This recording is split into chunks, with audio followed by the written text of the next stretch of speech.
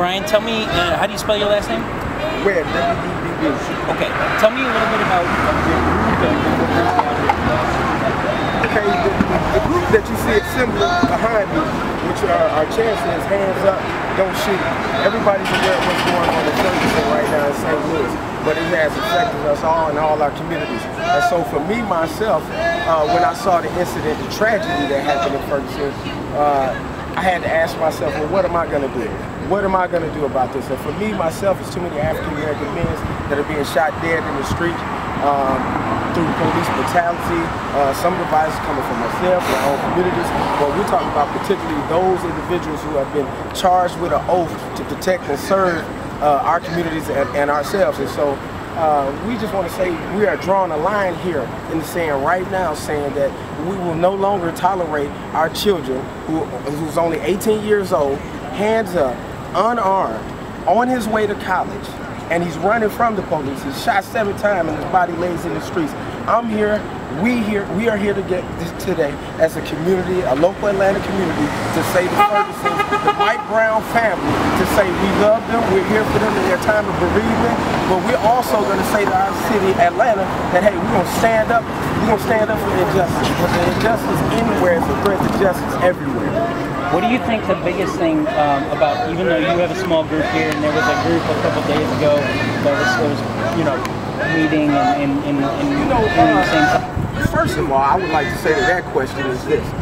If there are small protests peacefully, such as ours, assembled together and protesting and getting the message out, then as far as I'm concerned, I'm happy that everybody is pitching in and giving their hand and making their voices be heard. So it's not necessarily that we need to have 5,000 people down here. It's not necessarily to have 500 people down there. As long as 2 or 3 people are here and getting out the message that there's injustices taking place, that our police departments around the country need to stop looking at African-American young men as threats, assuming that they're criminals, instead of assuming that, hey, this is just a human being.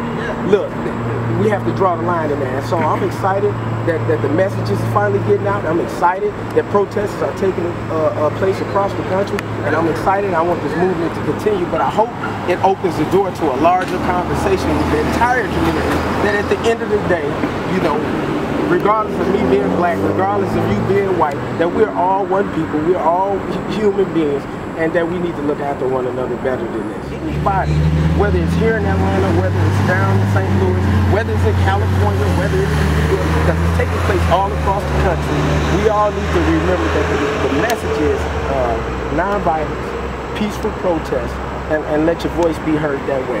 And that's going to have a better reflection on our community, and it's going to make more groups empathetic to our cause and willing to come in and build better, broader coalitions together that we can face this problem. Good job, man. Thank you. Really good job. Good you know, in Ferguson, St. Louis, 18-year-old African-American male shot, hands up, running away, hit 7 times, and died dead in the street, shot down dead in the street. His body laid in the street for hours. Didn't even let his family get there. The Trayvon Martins of the world, you know. And so I said to myself, when I saw that on TV, I said, particularly just as an African-American male myself, what am I doing? What am I going to do about this right now? You know, we have to get upset about this stuff and draw a line in our communities with this, because when they see us hit the streets, you a threat. You a criminal. You a drug dealer. Or you a drug addict. You one of those things. You know, so we have the right to exist as just people. You know, we have the right to pursue our dreams, our aspirations, to go to college. That young man was on his way to college, man, 3 days away. Took his life. He had just made it out on his way to college, and he's gone. And so it's up to us, such as your sisters, such as yourselves who have come out, brothers such as yourself, my brother who has showed out, and it's just a few of us. But let me tell you something, all movements start small, all of them. And right now, this minute in Ferguson, they're doing the same thing. They got Al Sharpton down there, they got the NAACP, but we right here in Atlanta doing our part, because we want to send a message to the Atlanta Police Department as well, that we're not going to have that down here. And we want to let St. Louis and the Mike Brown family know that we support them in their moment of bereavement right now. somebody lost a child, man. She lost her baby boy. You understand? A father lost a son. You know, that it's much more personal than that. And we lost a member of our community. And so we here right now, and I'm glad y'all here with us to support this cause. You're doing a great thing. I'm sure God has ordained and sanctioned this thing. And so right now, for a few minutes, we're gonna go hands up, guns down. You know, we have a right to live. We have a right to assemble ourselves. And when there is an injustice, do your thing. Tell somebody. Tell your friend. Tell a friend's friend about what's going on. And that's how the movement starts, man.